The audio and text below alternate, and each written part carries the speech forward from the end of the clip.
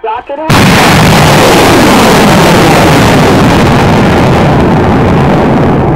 An early morning launch from White Sands Missile Range, February 25th, took a scientific payload high into the atmosphere, where it created a glowing cloud.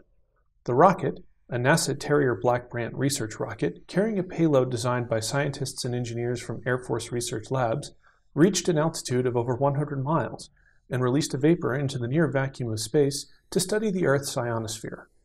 The ionosphere is a region of near-Earth space where electrons naturally separate from molecules and float separately to create a plasma or ionized gas.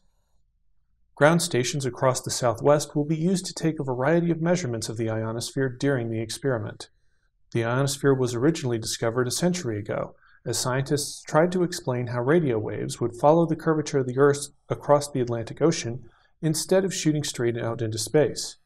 Today, many processes remain to be understood before scientists can accurately predict the day-to-day weather in this region of space surrounding the Earth. White Sands Missile Range has a very active research rocket program, conducting regular launches in support of both military operations and research, as well as supporting civilian scientific endeavors.